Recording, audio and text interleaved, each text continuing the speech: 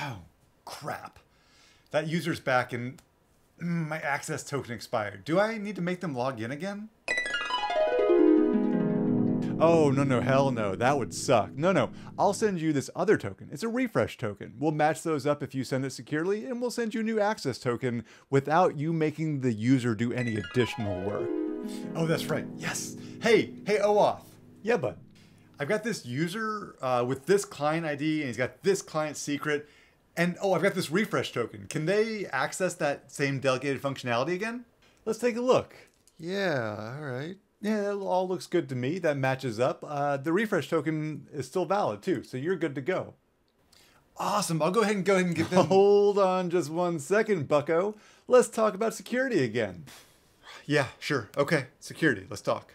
Now, just in case, I'm going to expire that refresh token now that you've used it. I don't want it to fall, into the wrong hands. No, you're right. You're right. Yep. Now, but don't you worry. We're not done. I'm going to send you this new refresh token that you can use next time. And we can just keep this going for a little while with these refresh tokens. Oh, that's amazing. I never need to make my users log in ever again. Well, I wouldn't say that. What if they're on a, shared or public device and the power falls into the wrong hands? Right. No, okay, yep, you're right.